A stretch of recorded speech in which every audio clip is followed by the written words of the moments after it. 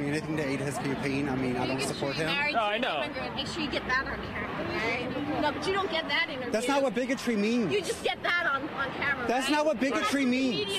That's not what bigotry means. Why don't you get it on camera? Yourself. Why don't you get it on camera instead of editing? Hey, I'll tell you what. Instead of editing his $1 million a month anonymous Feed the Children donations. Why don't you get that on camera? Why don't you wait? Why don't you get on camera that he recruited immigrants to help him build towers so he could put them up? Oh, you don't get that on camera, right? This is what you get on camera. This is what you get on camera, right? And you edit it accordingly. You wait until they bait him, and then you edit it, right?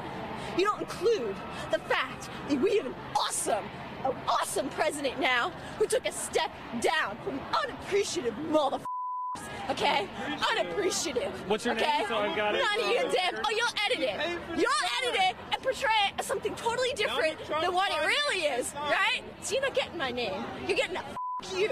You don't give it. You don't give it as it really is. You don't give it or portray it as it really is. A good man with a good, awesome heart that traveled the world feeding the kids.